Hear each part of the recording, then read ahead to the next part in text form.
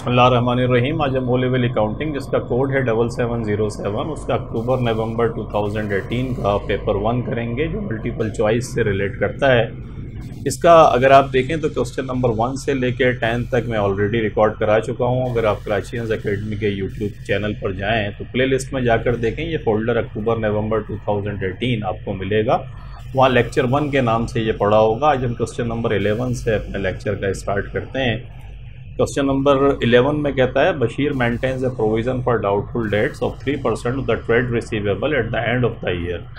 कि बशीर की पॉलिसी ये है कि प्रोविज़न फॉर डाउटफुल डेट्स जो भी साल के एंड में ट्रेड रिसीवेबल होता है उसका 3% वो कैलकुलेट करता है। 3% का मकसद क्या हुआ कि वो एक्सपेक्टेड ये है बशीर को कि जो भी ट्रेड रिसीवेबल साल के एंड में बाकी होगा उसका 3% जो है वो एक्सपेक्टेड है कि उसके कस्टमर्स उसको पे ऑफ नहीं करेंगे।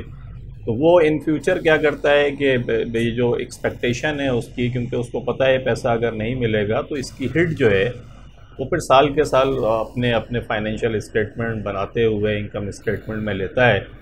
और इसके ऊपर पूरा मेरा एक लेक्चर है, अगर आप कराचीज़ एकेडमी के यूट्यूब चैनल की प्लेलिस्ट पर जाएँ तो इररिकवरेबल डेट्स के नाम से 2-3 लेक्चर्स हैं। इसके अलावा पास पेपर्स में मैंने बहुत सारी चीज़ें कराई हैं जो पेपर्स आए थे, तो अगर आप वो जाकर देख लेंगे तो ये तो बहुत छोटा सा सवाल है सिर्फ मल्टीपल चॉइस में, लेकिन पूरा अगर क्वेश्चंस भी आ जाए तो आप बहुत इत्मीनान से उसको कर लेंगे। इसका बेसिक कंसेप्ट ये है, जैसा कि मैंने बताया कि यहाँ वो क्या कह रहा है, कहता है on 31 August 2017 trade receivable amounted to 70,000। ये 31 अगस्त 2017 में ये बैलेंस था और 31 अगस्त 2018 के अंदर ट्रेड रिसीवेबल जो थे वो 73,000 के थे।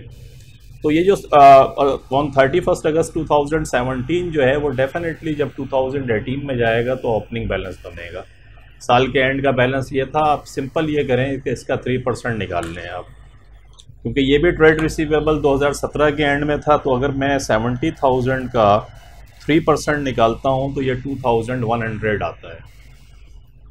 इसका मकसद ये हुआ कि प्रोविज़न फॉर डाउटफुल डेट्स का जो बैलेंस था मेरे पास 31 अगस्त 2017 को वो 2,100 का बैलेंस था। और ये कॉन्ट्रा एसेट होता है एक तरीके से। आप यूँ समझें कि जो आपका अगर स्टेटमेंट ऑफ फाइनेंशियल पोजीशन में आप जाएं तो जहाँ पर ट्रेड रिसीवेबल ये 70,000 आप लिखेंगे तो उसमें से माइनस करेंगे आप इस 2,100 को। तो ये जो है क्योंकि स्टेटमेंट ऑफ फाइनेंशियल पोजीशन में अपीयर हो रहा होता है तो ये कैरी फॉरवर्ड भी होता है, इसको ध्यान में रखिएगा। तो ये 2,100 आपके पास था। फिर ईयर एंड 2018, अगर अगस्त 31 2018 की बात करें तो 73,000 का बैलेंस था। आप इसको भी निकाल लें, क्योंकि देखें पॉलिसी ये है कि 3% of the trade receivable at the end of the year. तो मैं अगर 73,000 का 3% निकालूँ तो 2,190 बनता है। इसका मकसद हुआ कि मुझे 31 अगस्त 2018 को प्रोविज़न फॉर डाउटफुल डेट्स का बैलेंस $2,190 चाहिए था। ऑलरेडी पड़े हुए मेरे पास कितने थे, 2,100। तो मुझे इस साल कितने की हिट लेनी पड़ेगी, $90 की मुझे हिट पड़ेगी। और $90 की मैं एंट्री क्या पास करूँगा, मैं एंट्री पास करूँगा इनकम स्टेटमेंट को डेबिट करूँगा और प्रोविज़न फॉर डाउटफुल डेट्स को क्रेडिट करूँगा। ये आप जहन के अंदर रखिएगा कि जब भी ये परसेंटेज निकाल के जो भी फिगर आती है ये फिगर रिक्वायर्ड फिगर होती है। 2,190 इस साल जब आप स्टेटमेंट ऑफ फाइनेंशियल पोजीशन बनाने जाएंगे तो ट्रेड रिसीवेबल में 73,000 लिखेंगे और उसमें से माइनस करेंगे $2,190 को। और 2,100 आपके पास पहले से पड़ा हुआ था तो डिफरेंस जो है $90 का आया। $90 की एंट्री क्या पास करेंगे आप, इनकम स्टेटमेंट को डेबिट करेंगे और provision for income doubtful debts को क्रेडिट करेंगे। तो चॉइस ए जो है हमारी वो राइट चॉइस है।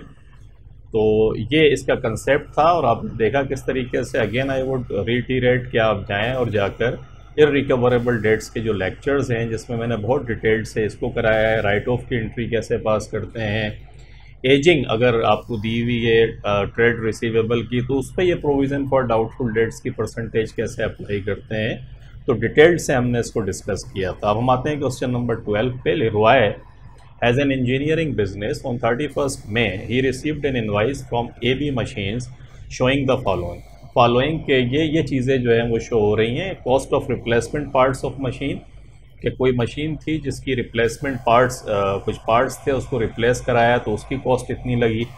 Cost of repair to machine, के मशीन को रिपेयर कराया उसकी कॉस्ट ये लगी। कॉस्ट ऑफ मशीन, कोई मशीन इसने ख़रीदी है उसकी कॉस्ट दी हुई है। और cost of installation of machines का मकसद है कि जो मशीन जो आपने ख़रीदी इसको इंस्टॉल करने के अंदर जो इंस्टॉलेशन की कॉस्ट जो है वो आपको इतनी आई। कहता है which cost are capital expenditure in लेरोइज़ book, कि लेरोइज़ की किताबों के अंदर कैपिटल एक्सपेंडिचर्स जो हैं वो कौन कौन सी कॉस्ट जो है वो कैपिटल एक्सपेंडिचर को रिप्रेजेंट करती हैं। ये जो कंसेप्ट है इसको समझने के लिए रेवेन्यू एक्सपेंडिचर और कैपिटल एक्सपेंडिचर, इन दोनों का फ़र्क अगर आपकी समझ में आता है तो ये सवाल आप बहुत इत्मीनान से कर लेंगे। रेवेन्यू एक्सपेंडिचर का मकसद है वो तमाम एक्सपेंडिचर जो इनकम स्टेटमेंट के अंदर अपीयर होते हैं, और कैपिटल एक्सपेंडिचर वो हैं जो statement of financial position non current assets की शक्ल में अपीयर हो रहे होते हैं। तो कैपिटल एक्सपेंडिचर का बेनिफिट आपको मोर देन 1 ईयर, 1 साल से ज़्यादा मुद्दत तक पहुंचता है, जबकि रेवेन्यू एक्सपेंडिचर जो है वो विद इन 1 ईयर आपको इकोनॉमिक बेनिफिट्स देते हैं और अपना बेनिफिट्स दे चुके होते हैं, इसीलिए वो इनकम स्टेटमेंट में अपीयर होते हैं। ये अगर कंसेप्ट क्लियर है तो देखें cost of replacement parts of machine के, अगर मशीन के पार्ट्स को रिप्लेस आपने किया तो हर वो चीज़ अगर ये रिप्लेसमेंट पार्ट्स की वजह से अगर हमें बताता कि कोई ऐसा पार्ट रिप्लेस किया है जिससे इस एसेट की लाइफ बढ़ गई है तो फिर हम इसको कैपिटल एक्सपेंडिचर में शामिल करते हैं। अभी इसने कुछ भी ऐसा नहीं बताया तो ठीक है, पार्ट्स रिप्लेस हुआ और मशीन चल रही थी तो इसको हम रेवेन्यू एक्सपेंडिचर के नाम से पुकारते हैं और ये रेवेन्यू एक्सपेंडिचर है। कॉस्ट ऑफ रिपेयर, रिपेयर तो स्ट्रेट जो है वो रेवेन्यू एक्सपेंडिचर। अलबत्ता कॉस्ट ऑफ मशीन के, मशीन आपने ख़रीदी तो ये कैपिटल एक्सपेंडिचर है, और इस मशीन को लगाने के अंदर क्योंकि ऑपरेटेबल ही नहीं होगी, ये मशीन को अगर इंस्टॉल नहीं करेंगे तो ये चलेगी नहीं, और ये अगर चलेगी नहीं तो फिर इसका फ़ायदा क्या है। तो मशीन को ऑपरेटेबल बनाने के लिए कि ऑपरेशनलिबिलिटी जो है इसकी शुरू हो जाए, उस तक जितनी भी चीज़ें लग रही होती हैं वो सब इसकी कॉस्ट में जमा होती हैं, तो ये भी कैपिटल एक्सपेंडिचर है। तो आप देखें यहाँ हम कहता है मशीन और इंस्टॉलेशन, इत्तेफाक से ए चॉइस के अंदर ही इसने आपको मशीन और इंस्टॉलेशन की बात करता है, और एक्चुअली मशीन और इंस्टॉलेशन जैसा कि मैंने बताया कि ये कैपिटल एक्सपेंडिचर है। तो क्वेश्चन नंबर 12 में हम सेफली कह सकते हैं कि हमारी जो ए चॉइस है वो राइट चॉइस है। हम क्वेश्चन नंबर 13 में आते हैं, वाइज डेप्रिसिएशन चार्ज उन्हें नॉन करंट एसेट्स के डेप्रिसिएशन नॉन करंट एसेट्स पे क्यों चार्ज करते हैं आप। बड़ी सिंपल सी बात है कि देखें डेप्रिसिएशन जितने भी नॉन करंट एसेट्स होते हैं वो जब अपनी लाइफ पूरी करते हैं, आप उन्हें इस्तेमाल कर रहे होते हैं तो आप फिर डेप्रिसिएशन चार्ज करते हैं हर साल, और उसका जो डेप्रिसिएशन जमा हो रहा होता है वो एक्यूमुलेटेड डेप्रिसिएशन होता है। अब इसको चार्ज क्यों करते हैं, इसलिए करते हैं कि देखें ये एसेट्स क्या कर रहे हैं, ये एसेट्स हेल्प करते हैं आपको इनकम जनरेशन के अंदर। अगर ये एसेट्स आपके पास होंगे ही नहीं तो आप इनकम कैसे जनरेट करेंगे। आपकी अगर मैन्युफैक्चरिंग बिजनेस है और वहाँ मशीन्स नहीं हैं जो प्रोडक्शन कर रही हैं तो फिर रेवेन्यू कैसे जनरेट होगा। रेवेन्यू जब आप जनरेट करते हैं तो उसको इनकम स्टेटमेंट के अंदर लेकर जाते हैं, तो उन रेवेन्यू को जनरेट करने में इन एसेट्स, ये एसेट्स भी इस्तेमाल हो रहे हैं, तो इस्तेमाल होने की जो कॉस्ट है वो हम चार्ज करते हैं उसी इनकम को जिसको जनरेट करने के अंदर ये एसेट्स इस्तेमाल हुआ।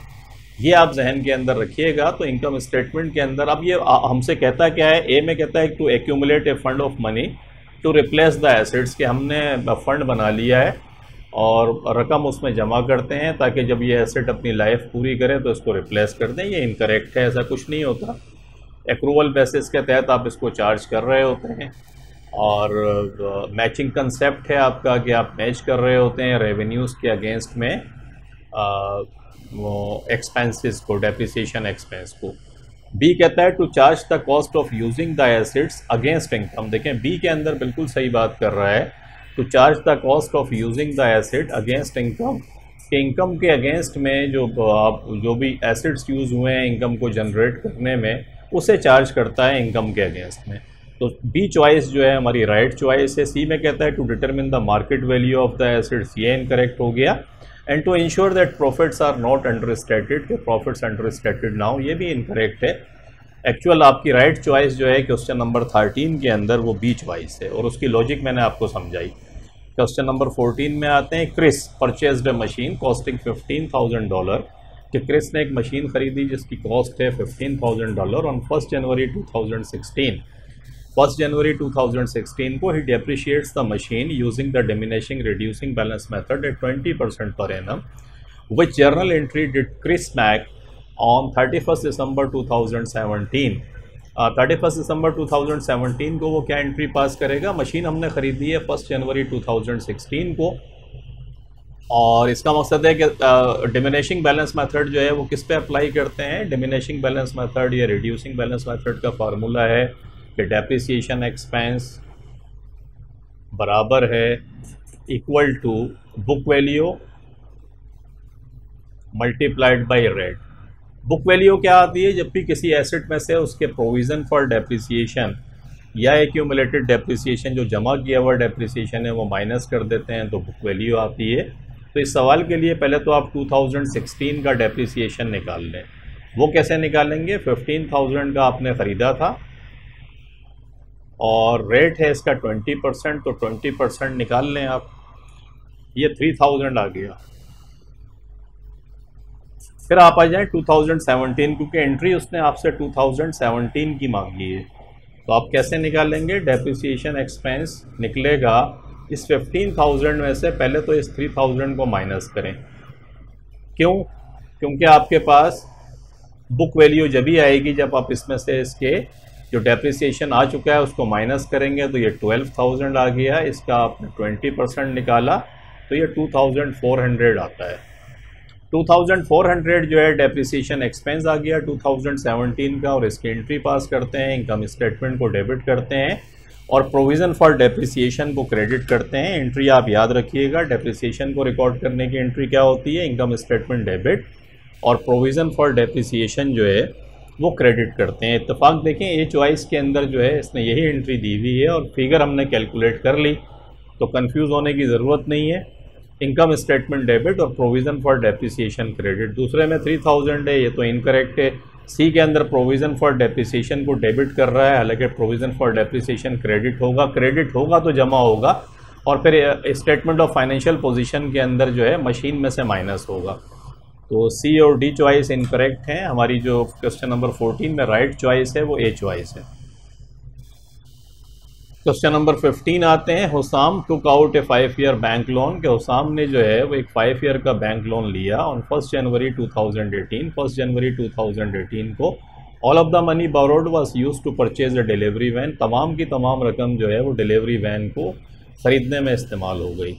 Under which heading will these item be shown in the हुसाम्स statement of financial position eight 31 March 2018।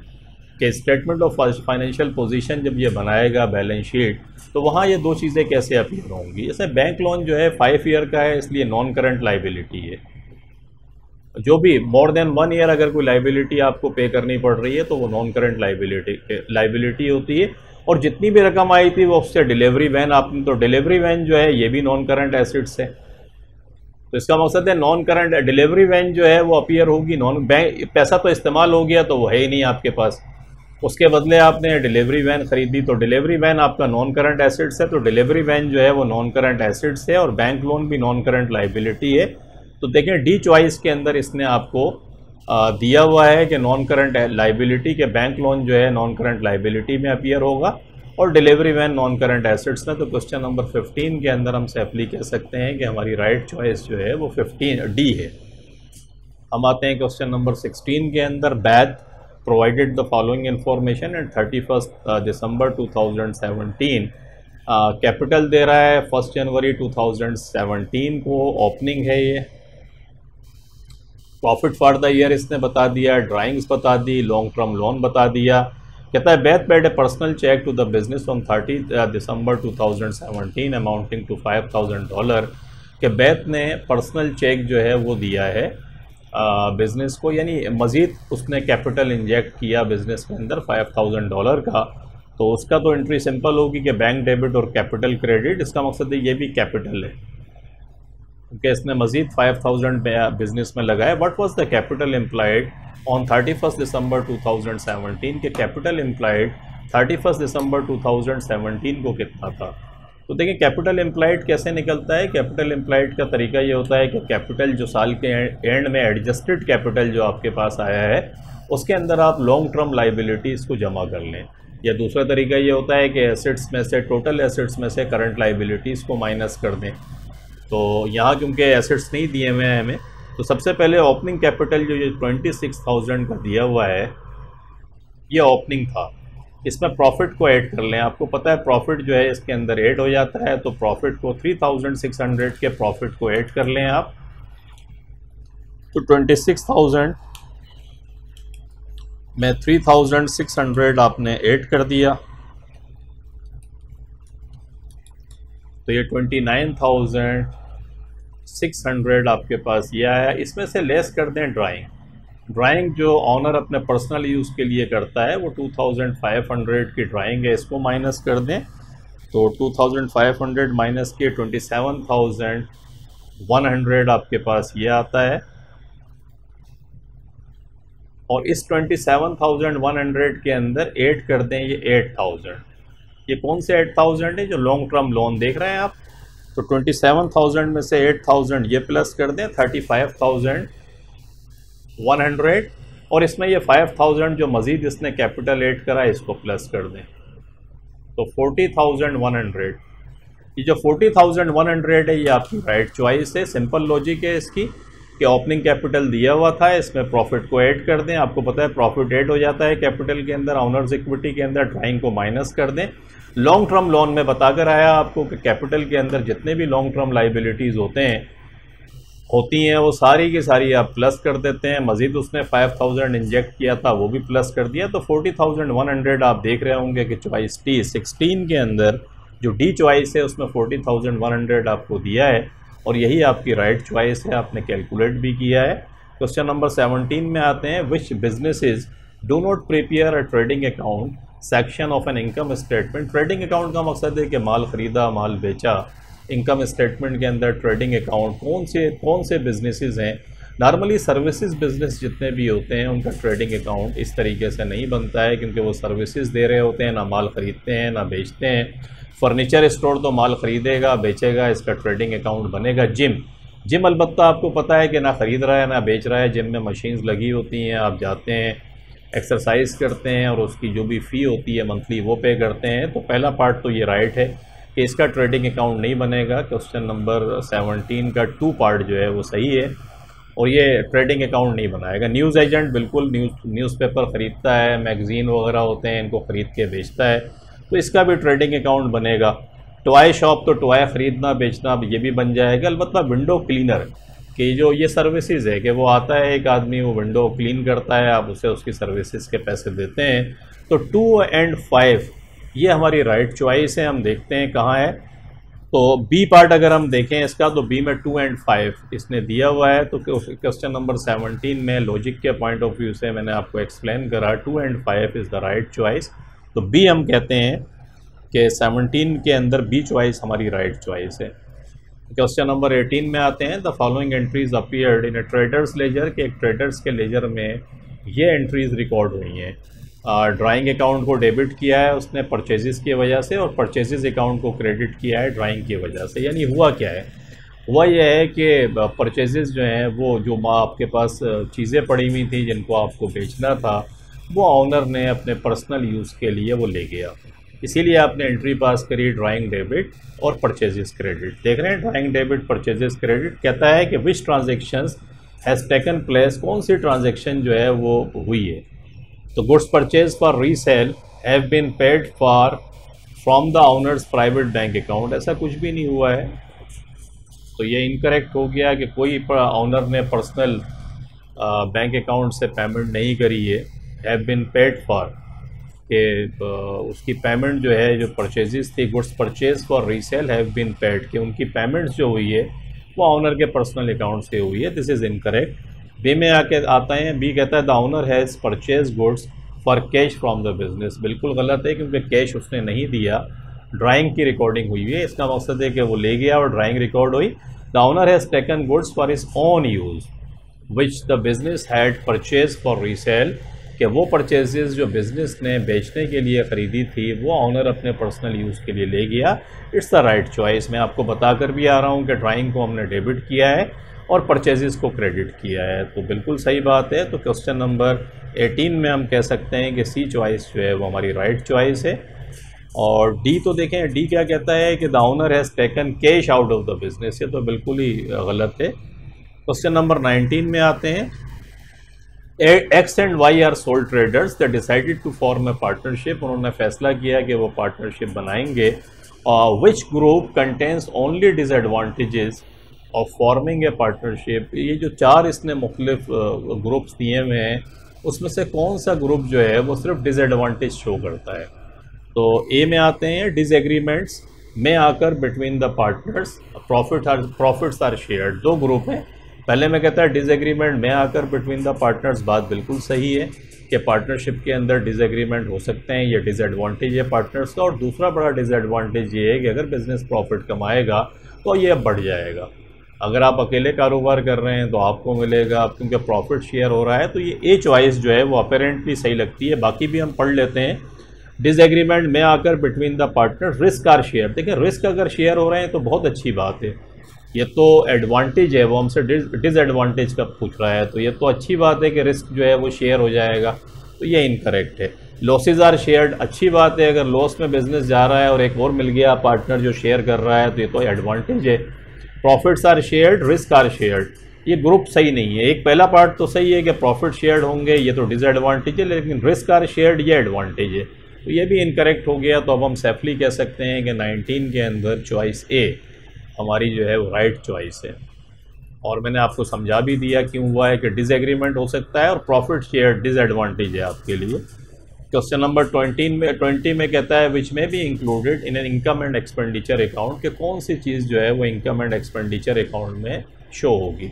Income and expenditure account कब बनता है, जितने भी नॉन प्रॉफिट ऑर्गेनाइजेशंस के बिजनेसेस हैं ये अपने पास receipts and payment account, income and expenditure account बनाते हैं। Income and expenditure account like income statement की ही एक शक्ल है कि जिसके अंदर रेवेन्यूज़ और एक्सपेंसेस को आप रिकॉर्ड कर रहे होते हैं। तो लेकिन ये है कि जितनी नॉन प्रॉफिट ऑर्गेनाइजेशन है नॉर्मली वो इनकम एंड एक्सपेंडिचर अकाउंट बनाती हैं कि इनकम कितनी आई, और जैसे कोई क्लब है तो क्लब में सब्सक्रिप्शंस वगैरह जो होती है ये इनकम हो गई, और बाकी क्लब के अपने खर्चे होते हैं। तो ये में कहता है बैड डेट्स, बिल्कुल सही बात है कि बैड डेट्स जो है वो, क्योंकि आपको पता है एक्सपेंस है और expense income and expenditure account में आता है, तो ये राइट चॉइस है हमारी। लेकिन हम आगे भी पढ़ते हैं। Opening balance on the bank account, bank आपको पता है कि एसेट है, स्टेटमेंट ऑफ फाइनेंशियल पोजीशन में जाता है, ये इनकरेक्ट हो गया। परचेज ऑफ इक्विपमेंट, इक्विपमेंट अगर आप खरीदेंगे नॉन करंट एसेट्स है, स्टेटमेंट ऑफ फाइनेंशियल पोजीशन में जाएगी, तो ये भी इनकरेक्ट हो गया। Subscriptions received for the following financial year, कि एडवांस के अंदर अगले वाले साल के पैसे भी आपने रिसीव कर लिए, ये आपकी लाइबिलिटी है, ये भी स्टेटमेंट ऑफ फाइनेंशियल पोजीशन के अंदर जाएगी। तो फिर ए चॉइस हमारी 20 के अंदर राइट चॉइस। तो क्वेश्चन नंबर 20 तक आपने देखा। इस लेक्चर को यहीं रोकते हैं, फिर इंशाल्लाह हम 21 से शुरू करेंगे। रोकने का पर्पज़ ये है कि जो कुछ मैंने पढ़ाया है ये वीडियो आप पढ़ें, देखें ध्यान से, फिर इसको बंद करें और ख़ुद से इन सवालात को करें लॉजिक बना के कि क्या आपकी लॉजिक के हिसाब से आप राइट चॉइस जो है उसको टिक कर रहे हैं या नहीं कर रहे हैं। जब ये कॉन्फिडेंस आप में गेन हो जाएगा तो you will be able to से हैंडल द पेपर ईजीली। और पेपर जो मैनेजमेंट है अकाउंटिंग के अंदर, उसमें दो बड़ी इंपॉर्टेंट चीज़ें हैं। I have been telling since I started recording my lectures, there are two things which are very important. One is the clarity of concept, कि you understand कि actually what's happening, के concept आपके clear हो। And second, the most important thing is that कि whether you are practicing or not. If you are not practicing, then take my words, you won't be able to handle the paper in the exam with confidence, and you, I mean to say, may be lost over there. Time management आपसे नहीं होगी and you will be in hot water. अगर आप practice करेंगे तो फिर आप second nature आपकी बन जाएगी, ऑटो पे आप हो जाएंगे और टाइम मैनेजमेंट आपकी आराम से होगी। और प्रैक्टिस के लिए सबसे अच्छा मटेरियल जो है वो आपके पास्ट पेपर्स हैं। पास्ट पेपर्स जो हैं, अगर आप कराचियंस एकेडमी के यूट्यूब चैनल पर जाएं तो एक बहुत बड़ी तादाद के अंदर MCQs भी आपको मिलेंगे, पेपर 2 भी मिलेगा, और कुछ स्पेसिफिक लेक्चर्स भी, रिकवरेबल डेट्स हो गया, मैन्युफैक्चरिंग हो गई, रेक्टिफिकेशन ऑफ एरर्स हैं, ये सब मैंने रिकॉर्ड करा है। And all of them are free, आपके लिए फ्री है। आप इसको जाके प्रैक्टिस करें। कोई भी चीज़ आपकी समझ में नहीं आती कमेंट्स के अंदर लिखें, हम आपको फैसिलिटेट भी करेंगे और बताएंगे भी। मैं स्पेसिफिकली कोई चीज़ होगी तो उसके लिए मैंने ये भी हुआ है कि जब स्टूडेंट्स ने रिक्वेस्ट की है तो हमने पूरे पूरे पेपर भी उनकी रिक्वेस्ट के ऊपर कराए हैं। तो ये अगर आप करेंगे तो इंशाल्लाह you will be able to get A+ in your exam इंशाल्लाह। तो अब एग्ज़ाम भी करीब आ रहे हैं, प्रैक्टिस करें, practice practice practice and practice. Hope आपको अच्छा लगा होगा। इंशाल्लाह फिर मिलते हैं अगले लेक्चर के साथ। Thank you very much for watching the video. Take care. अल्लाह हाफिज़।